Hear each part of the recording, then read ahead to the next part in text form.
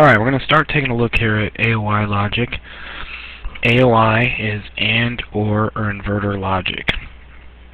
Common in all the electronics we use today. Most of the stuff that you're going to use is in NAND or NOR technology. But the first one we're going to take a look at is an AND gate, and we're going to look how an AND gate looks as a chip that might be on your phone or something like that, or the actual logic, not the chip. And then how that transfers into ladder logic. Alright, so this is what our AND gate looks like. And what it means is A and B output a Z. Alright, so we represent that in Boolean as AB equals Z. Now, when you handle this, I want you to think multiplication, but it's not truly multiplication. But as we go through it, you'll see why it ends up being that way. So we use what we have called over here as a truth table. These are our possible combinations using zeros and ones. We have to go this route because we have two inputs. So we're going to use 0, 0, 0, 1, 1, 0, and 1, 1. Remember, binary is just 0 or 1. So let's take and let's put this through an AND gate. If A is 0 and B is 0, our output is going to be 0. Think of it kind of as 0 times 0 is 0. If we send A with a 0 in and B with a 0 in, 0 and 0 is still an output of 0. If we send B with a 1 and A with a 0, okay, we're going to get the same thing here. So anytime one of these is a 0, our output's going to be a 0. Now, if we have 1 and 1, our output is going to be a 1. So anytime, if this is 0 or this is 0 in an AND gate, the output will always be 0.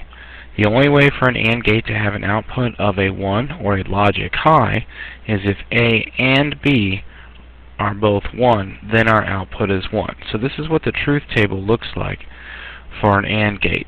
If we want to take a look at what an AND gate looks like in ladder logic, okay, we're going to have our two inputs, our two contacts still, and we're going to roll with our Siemens terminology here. So this would be A, which would be our I 0.0.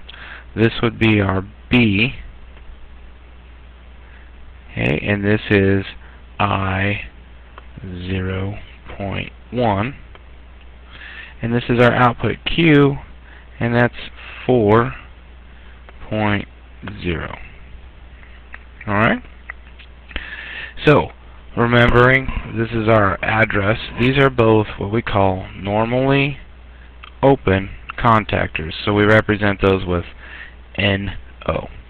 Alright, if we want to take a look at what one of these chips looks like, if we're going to look at an AND chip, it's a 74LS32 AND chip, okay, and it has 14 pins here.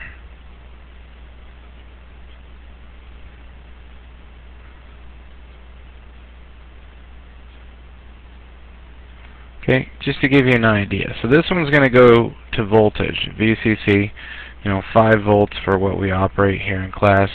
This one's going to go to ground. Alright, so the way these chips look like is each one of these chips can hold 4 AND logic gates. And they all look very similar to this. Okay, so this is kind of what it looks like on the inside of the chip here. We have the two inputs and the output. Same with down here. Two inputs and an output.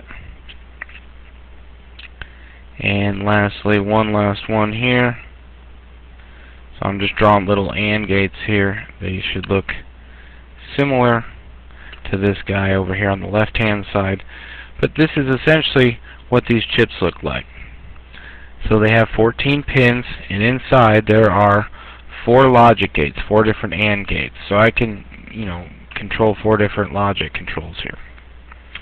Alright, next video is covering OR.